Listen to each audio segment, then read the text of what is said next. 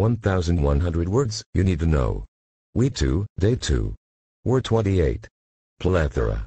Plethora. Plethora. Plethora means excess, too many, abundance. Example 1. A plethora of books have been written on the subject. Example 2. The politician made a plethora of promises. Example 3. The plethora of regulations is confusing.